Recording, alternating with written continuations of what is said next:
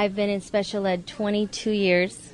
I really have never seen a child have more to overcome and not want any help, not complain, not give any excuses I can't. So often I'll say, do you want help with that, Irina? Nope, I got it. I'll do it by myself. I wanted to tell people that life is hard with one hand, but you get through it.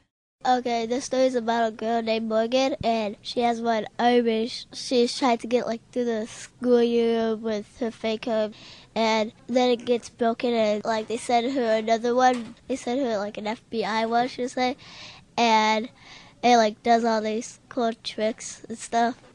This is good, Irina. She heard the bell ring. It was time to go to gym. It was difficult because she had the fake arm. Do you want to read a little bit of that, honey? Okay. The one thing that was different about Morgan was her fake arm. It was brown and attached to her shoulder. Instead of a hand, she had a hook. She hated the arm because it was so heavy and sweaty and ugly.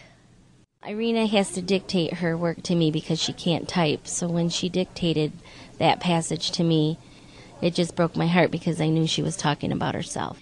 We want Irina to have a hand, and Mrs. Bird found somebody that not only will be willing to give her a hand and an elbow, but each of the fingers will be able to move.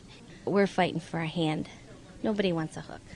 I'd grow another arm for her, just like she'd have two.